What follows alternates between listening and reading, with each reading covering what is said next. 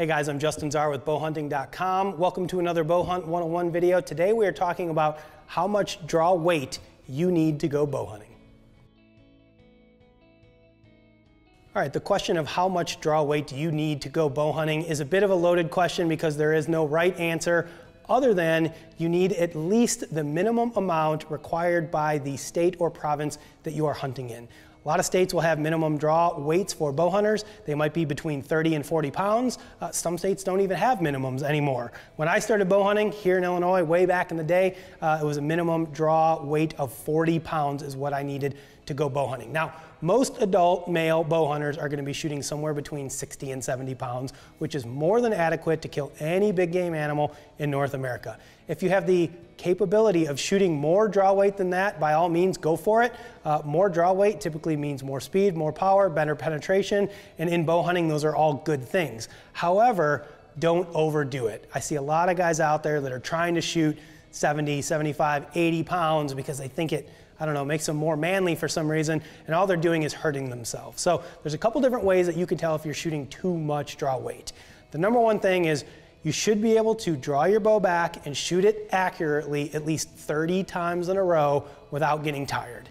If you can't do that, you're shooting too much draw weight.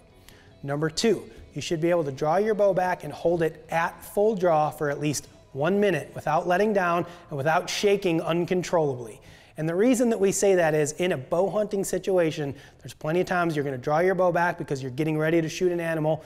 That animal may turn the wrong way, it may step behind a tree, it may look at you and you have to freeze at full draw and you can't let down, right? If you're holding too much draw weight, you're going to be forced to let down, potentially spook that animal. So you want to be able to draw your bow back, hold it comfortably for at least 1 minute. If you can't do that, you're shooting too much draw weight. The last thing to look for, and this one's my favorite, it's the infamous sky draw.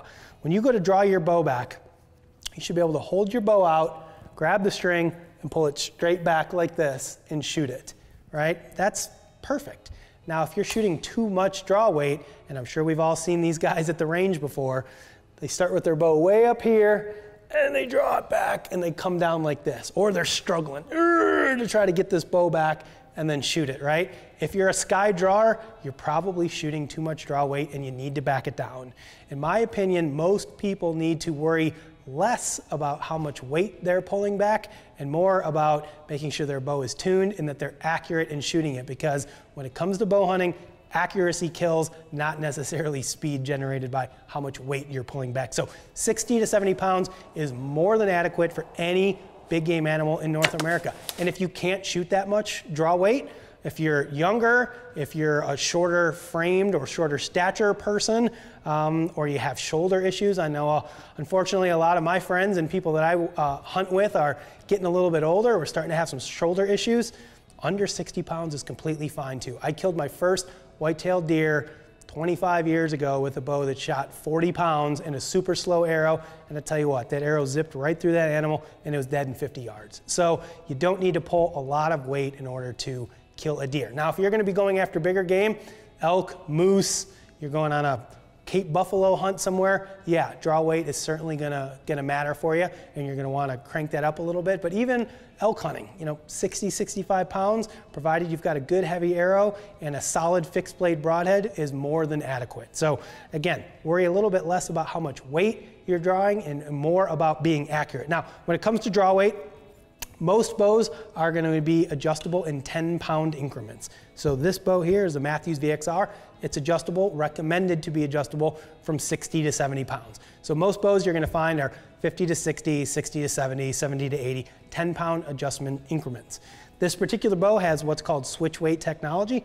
So I can actually replace a module on this cam and I can change the peak draw weight of this bow. This is an exclusive technology to Mathews.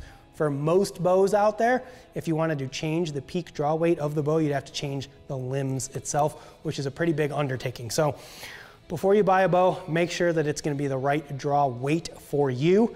How do you determine what your draw weight is? There's a couple different ways to do it. One of the easiest ways is just a standard scale like this. This is an HME digital scale. You can hang it up, hook your string loop onto this, pull it down, and it'll show you what your peak draw weight is here. There's also some specialty tools out there, like this one from Easton, that are made to hook right into your loop, and then you actually draw the bow back, and it'll tell you both your peak draw weight as well as your holding weight. What your holding weight is, it's gonna be your peak draw weight minus the let off. So let off, you guys all know what this is. When you shoot a compound bow, you pull it back, it gets harder, harder, harder, and then all of a sudden you get over that hump and it drops back and you're at full draw. That's what's called the let off. Most bows are gonna be somewhere between 75 and 80% let off these days, or maybe even 85%. The best way to think of that, using round numbers, if you're drawing 100 pounds of draw weight and you have an 80% let off, you will be holding 20 pounds of weight when you're at full draw. That's what that means. And that's all about draw weight. I'm sure you guys are gonna have comments or questions because this is a very hotly debated topic out there. So let us know what you think about how much draw weight you need to go bow hunting. As always, we appreciate you tuning in. Make sure you subscribe to the channel.